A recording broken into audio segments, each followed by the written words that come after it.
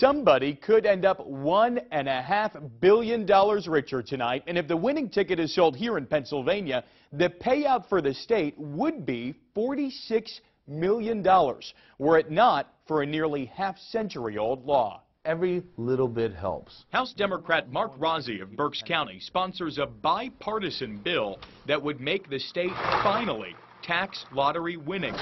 Pennsylvania, the winningest Powerball state, and California are the only two states I hope you have your Powerball ticket where there's no personal income tax on the jackpot. If you win money in the casino, you have to pay the personal income tax on those earnings. So this is just something that I believe is fair. All kinds of problems. Governor Tom Wolf hoped a lotto tax would bring in more than $15 million for the state budget he wanted.